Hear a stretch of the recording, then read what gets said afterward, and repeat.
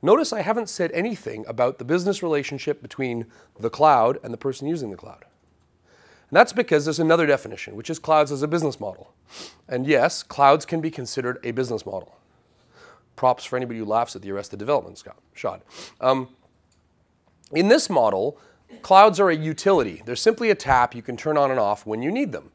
And that's great because it means that as a user, I can add value to my business without spending time doing unnecessary things like managing the machines themselves and starting them and stopping them and manipulating them. I can just run this stuff and I can focus on my business because the clouds take care of themselves. It's someone else's problem. Cloud computing is also great because I don't need to do the things I don't want to do. A lot of that stuff, dragging around servers and manipulating things, is no fun. Kind of like emptying the toilets at the top of Yosemite is no fun. I go to long lengths to get interesting pictures for these presentations. And the other reason that this stuff's likely to do really well is because the cloud providers have a tremendous amount of infrastructure. Microsoft and others have been very cagey about just how many machines they have. However, a website recently found in a promotional video Microsoft had released that one of the screenshots in their video shows you the over 30,000 servers in one of their data centers. So if you're not thinking in terms of shipping containers full of servers, if you're not thinking in terms of can I build my data center next to a power plant, you're probably not going to be able to compete with a third-party public cloud provider. And that's because you might have your IT server costs today, and you do all the technology stuff I told you about. You automate things, you virtualize them.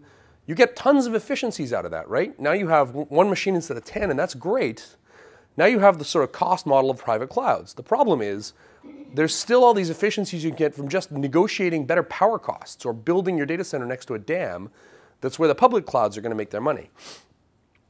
So a lot of private IT people are threatened by the public cloud world because they have these tremendous cost efficiencies. And so there are a lot of concerns, some legitimate, some not, about the loss of security and loss of control when you move things into a cloud. WikiLeaks moved into Amazon, and then Amazon shut them down.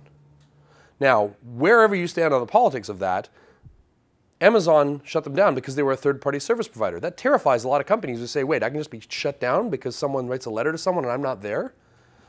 So there are a lot of debates about the governance of the cloud and this, but they're business model and business relationship debates. So there's a lot of reasons why people might not move into the clouds, things like security.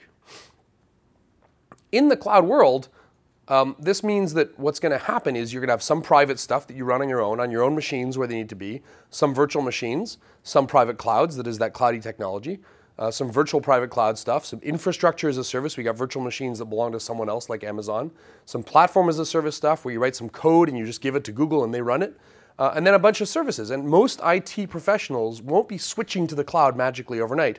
They're going to have a spectrum of services like this with lots of good GUI technology to manage things across them and connect all these pieces and send bytes back and forth. So the IT world got very complicated because now you've got a whole bunch of different relationships and you've got a whole bunch of different technologies that are things that this IT manager is going to have to deal with.